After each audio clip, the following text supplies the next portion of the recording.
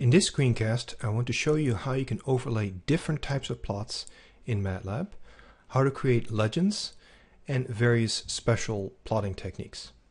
Suppose I would like to create a bar plot of the x, y values that I have, and I'll pass the results of this bar plot to a graphics handle H, and this will become handy later.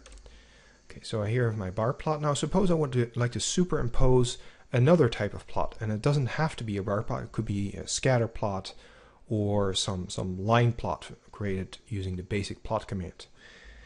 Now to hold on to the current plot, I use the hold on command, otherwise my bar plot will disappear. Now let's say that I have another plot that I would like to superimpose with the x, y2 values, and I pass the results of this plot to the handle H2. See how we've created a line plot and a bar plot in the same plot. I don't like the appearance of this particular line plot, so I can use the handle H2 to change some things, or I can use another syntax of plot command by passing some extra commands like line width. I'll make this thicker to a line width 4.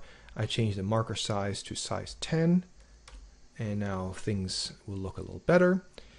Now suppose I would like to create a legend for these two different plots. I can use the legend command. One way to call the legend command is by starting with a series of handles to the plots I want to reference in the legend.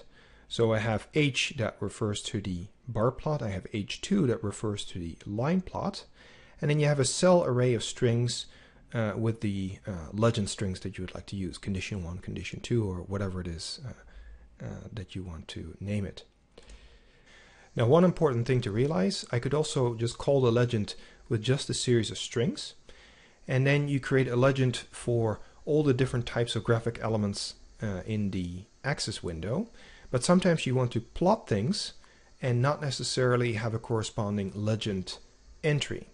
And this is where graphics handles are useful.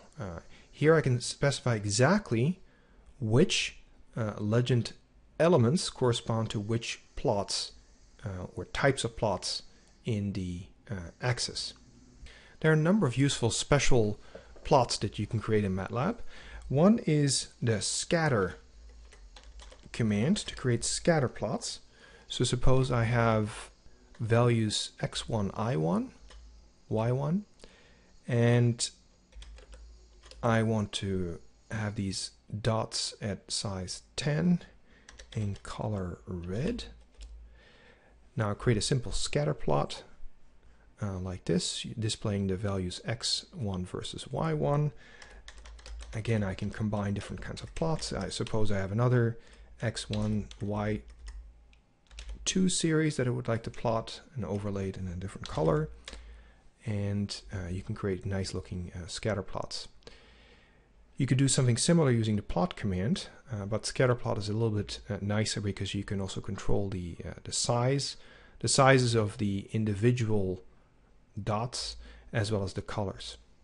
So you can create the standard bar plot using bar of y, but you can also organize your bars horizontally by using the bar h command as follows. Now this is useful if your labels, your vertical tick labels, are text instead of numbers, and you can actually change the anything you want in Matlab using graphics handles. So I can change the tick mark labels as follows. I can say set of the GCA, the current graphics axis. I change the property y tick label, and now I can change it to the labels, let's say A through E. I can enter any strings in a cell array, and note I have the tick mark labels changed from A through E. I can also change the order of the labels. I can change by changing the y dir property, and I can set that to reverse.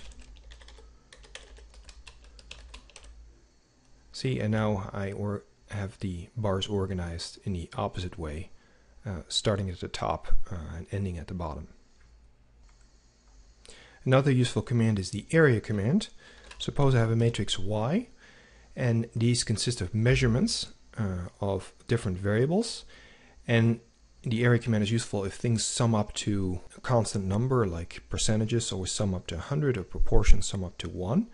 And now I can visualize the contents of this matrix Y, and now note that the results are organized by column. So I have 0.4, 0.2, 0.8. That corresponds to this result here, 0.4. I have 0.2, and I have 0.8 over here. And then each color corresponds to a different column of this matrix Y. Another useful command is the image_sc command. This is useful if you want to create heat maps. If your data is organized in a grid and you have the data organized along the x direction, y direction, and you want to plot the z values using colors. So suppose I have this matrix A that contains my values that I would like to plot. I can use the image_sc command to plot a heat map of this matrix A. And initially Matlab uses colors that don't make a whole lot of sense. I can change the color map to something more sensible, to grays. And to know what these colors, how these colors are mapped to the values of the matrix A, I can add a little color bar as follows. And now I can interpret this heat map. So the value 7 is mapped to the color white, and the lowest, the darkest values are correspond to the value 1.